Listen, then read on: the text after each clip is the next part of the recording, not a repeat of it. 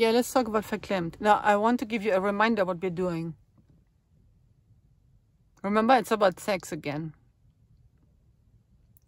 If you don't understand sex, then think about procreation of the species. Make sure that there's other humans coming next. And the 7 chakras, I'm not going to argue if there's 7 or more. I'm just going to say 7 because we have to talk about something. Because it's irrelevant. It's just an indicator, a pointer. In the chakras, the number 1 is the root, which is, procreation. So sex is important because without that, there is no other human being. No matter how much you are spiritual, how much you think, without sex, there is going to be no more human being. So the race will be extinguished, hence it's important. But you don't have only one. So rapists only, they think in one, they think with their dicks. Or with the dickness, which also women sometimes do. I'm just going to be an asshole. So they missed out on the other ones. They don't have heart, they don't have brains, all that. You don't need to learn about it, but you do have to learn about it. How many ways of seeing one thing? 7 is not enough. Maybe we have 23 chakras, but who gives a... Anything I ever do is for you. There's nothing enhances myself. Anybody who ever goes on video, you can see they're like self-centered, egotistical, narcissistic, dumb fucks. All of them, zero. All of them. Every single person, even if it's all one person who just plays them all, they're all narcissistic assholes. And all they ever do is abuse the people who go there. I don't know if there's anybody going there or if it's just staged as well. But if it's not on that, then it's on the other apps. It's just the same. Maybe that's what it is. Maybe where I am, it's nobody else, just my family pretending they're people. But in the other apps, it's just that. They're narcissistic, egotistical, dumb fucks. They got to get a high out of it by having followers.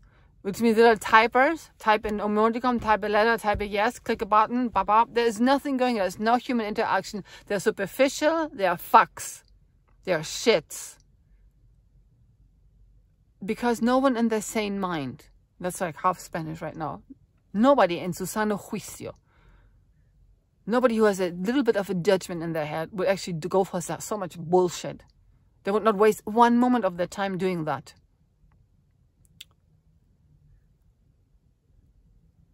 The situation is that the earth is changing and has been and is changing more and more, and it's very fast and rapidly. And what you have to do is you cannot just bang. You have to actually become a human being, a person, a mensch, someone who is not narcissistic, someone who is not selfish, someone who is not taking and stealing from others, someone who's not being violent, someone who is not aggressive, someone who is a good person.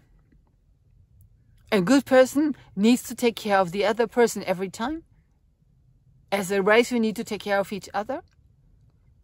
That means we have to be, what I have been saying for a long time, we have to look, pay attention, be careful, gentle, be gentle. You think be gentle is, I'm going to follow the instructions someone in my little ear tells me what to do, and never to look at me while you interact with me? This is precisely the point. That's not gentle, that's being stupid. Okay, so now you were not dressed the color, I don't know, vomit green. Now you were dressed the color red. Oh, that's her color. Now I'm cool. So meaning your set of instructions were not that harsh.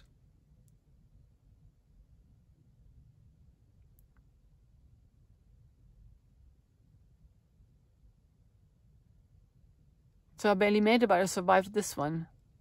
So my life, without needing to be with other people, I would be excited every morning to get up and have a nice day ahead. In this life, I'm scared every day. I used to loathe to go anywhere, but I have the food, right? And I'm grateful because I'm not that cold sitting inside, although it's freezing cold.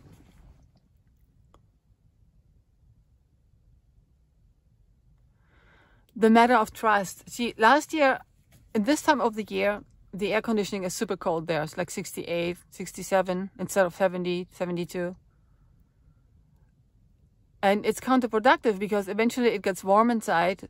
So people come from outside, it's get warm. But now the indicator said outside it's so cold, has to be cold here. So we're already in 68 degrees. Now we have to achieve 67 degrees inside, the computer says, the thermal. So in order to achieve 67 degrees, I have to pull it down to 62. So you sit there when it's freezing cold, and it's happening like almost every day. In order to achieve the degrees, I have to go down, push the, an extra cool heat wave out. So we're sitting there and it's freezing cold inside the store. And it goes by waves, right? The moment of So last year, since she always hurt me, I was convinced that she did that on purpose, that she was sitting there and putting that on. I was convinced that it was she who did that only to bug me. Because I felt like I was just about to get pneumonia. This she understood it wasn't, but it doesn't matter. But that's trust.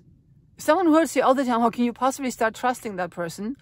That this time it's not she who does that horrible thing.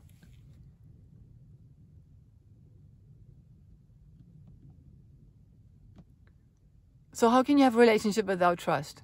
You can't. So how can you have any relationship if you're not nice? Dishonest or hiding?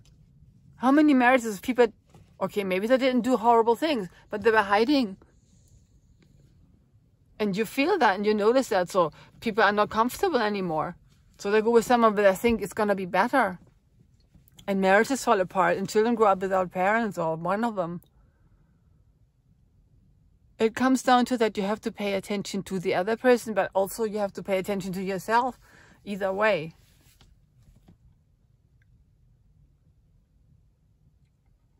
You have to give your 100% every day. And that means if you have achieved to know a little bit of yourself, you have to give that 100% of that little bit. But you cannot settle around and expect someone else to pick it up for you. And that's what I have been doing in my family for you every day. Picking up your crumbs because you don't want to do it. You don't want to look. And that's the thing. Now I can tell you the rules. And now I see, oh yeah, now you're crawling. Oh yeah, I'm going to do it clean. Now we're going to do good. But it's still not working because at the end you don't care. So we can tell you keep it all nice like the soldiers in the military always did. But tomorrow I turn around and you're going to stab each other because you didn't care. And you all didn't care. So you were all angry and all upset. I don't know what else to have to say about this.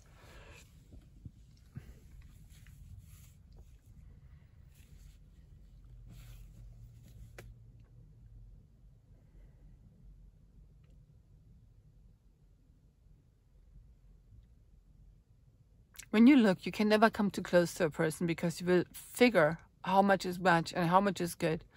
And why would you want to come too close to a person if you're honest with yourself? You don't want to. Because too close, you see, what you're afraid is that you overstep your boundaries. But you cannot overstep your boundaries like where my space begins and yours actually ends. Maybe don't share anymore. When you're looking and you cannot overstep them, it's only when you're lazy, don't want to look, that you might probably get too far. Because like I said, then you become a little whiny baby. I'm sorry, I'm too fast right now. Oh, let mommy take care of it. That's when you can maybe overstep the limit. And you know it, you know it.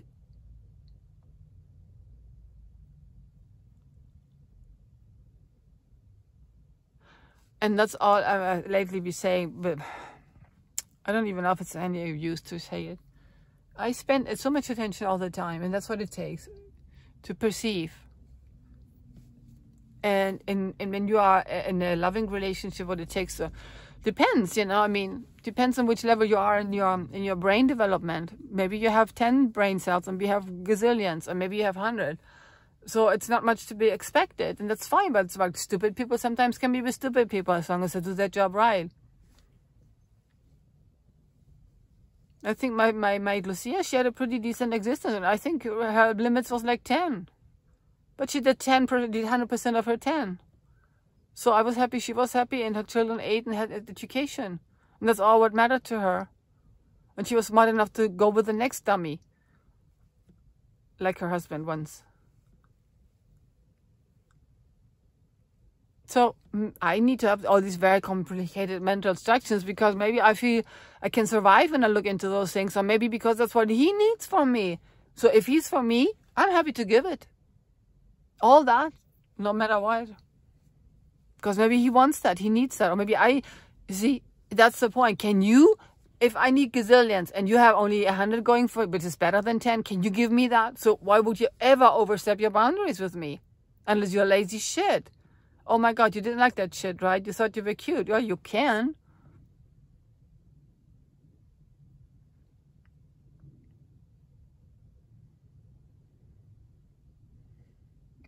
In other words, when you're honest, you can't, this doesn't happen. It's always going to be in good. So figure. But don't play theater play to me.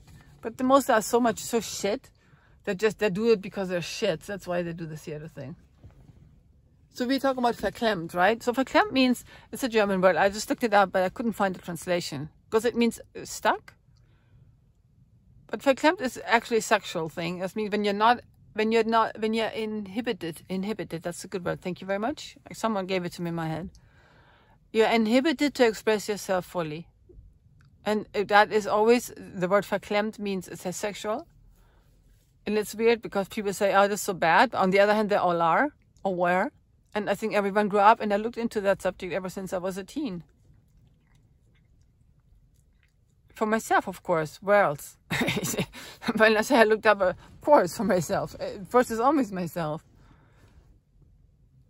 I just checked back on stuff because there was a time where you're supposed not to be verklemmt, you inhibited. You should be disinhibited. You should be free. And then my stepmother, she was very presumptuous about she being so disinhibited, but she wasn't really. But then again, who am I to say? But it was important for me to look. Am I or am I not? Actually, is she really that free? Am I really that free? See, why is it? Now, here's the solution. Here it is for everyone. Why is it so? We talk about sex. It's because someone said it's forbidden. And when it's forbidden, we are not agreeing and doing it out loud. But it's a double helix here, I have to say. A double helix.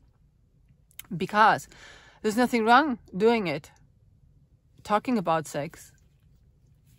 Because God doesn't forbid you. So you are thinking it's forbidden. So you think, I shouldn't do it. And then you kind of want to do it. And you don't do it. And then you feel guilty before God. Because you know that your little stuckness is actually against your very own nature. So you're like tied up with both hands. One on the side of the society, which told you, don't do it. Or now do it, but you can't, but you're still not over it. And on the other, where God says, and you are in the middle and don't know how to handle yourself. And I give you that's the solution of that. The synthesis of, whatever words I want to put to that. There it is. So how do you resolve the issue, the problem, scientifically? By working on yourself to become an honest person, to be able to approach someone honestly. Approach someone honestly. That means go away if you don't like that person, if you have disdain. Or be nice when you feel nicest in order for you. Be honest. When you're honest, you're going to feel great about yourself because God loves you then as much. It's easier to love someone who's like honest. And you will love yourself because then in God you notice I'm doing the right thing. The flowers grow with the rain and I grow with the emotion and be nice with someone else. You feel better about yourself, honest. And then in that honesty, you can start feeling eventually that you can address this situation with talking or not talking. I mean, I don't really want to talk about sex. What's there to say? And engage with someone else being honest. Otherwise, you're just going to be a fuck. And that doesn't really work for anybody, not for you either.